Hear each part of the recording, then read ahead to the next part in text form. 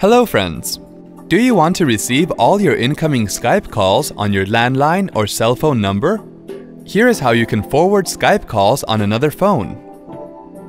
On the Start screen, click on the Skype tile to open it. Click on your Skype profile image and then click on Account. Type in your Skype name and password to sign in to your Skype account. Under Manage Features, click on the Call Forwarding option. Click Set up call forwarding.